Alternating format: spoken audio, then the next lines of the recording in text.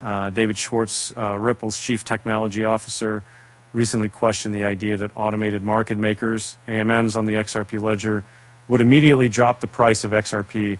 Schwartz thinks that the AMMs won't have a big effect on XRP in the short term, even though they might be able to reduce volatility through methods such as volatility harvesting and more excellent liquidity provision.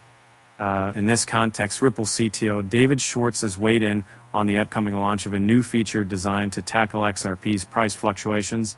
Responding to queries from Uptown Saul and a prominent figure in the XRP community, Schwartz acknowledged the potential of the automated market maker to reshape trading strategies. While it may change current approaches, he noted that it could also open up new opportunities, like arbitrage on the XRP DEX and engagement in continuous auctions. And he further talked about Ripple's plan to use AMMs for institutional payments to take advantage of the liquidity that AMMs offer on the DX, decentralized exchange, to make bigger deals easier.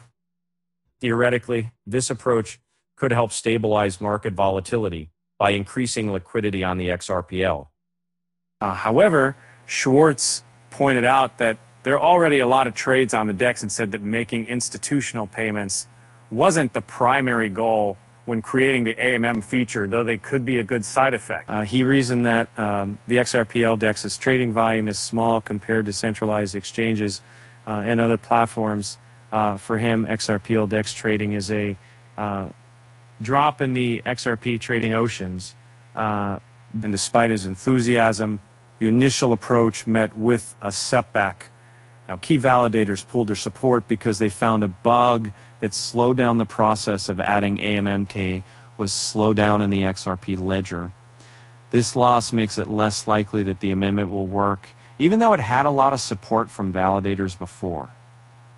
As a result, conservatives within the XRPO community are prompting calls for a revised proposal. And conversely, XRP's price has remained steady, while other cryptocurrencies like Bitcoin and Ethereum have surged.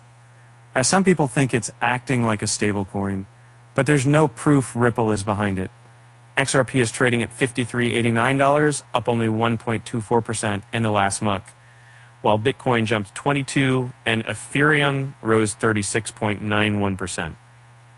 In the second day, there's worry that XRP's price could become even less volatile.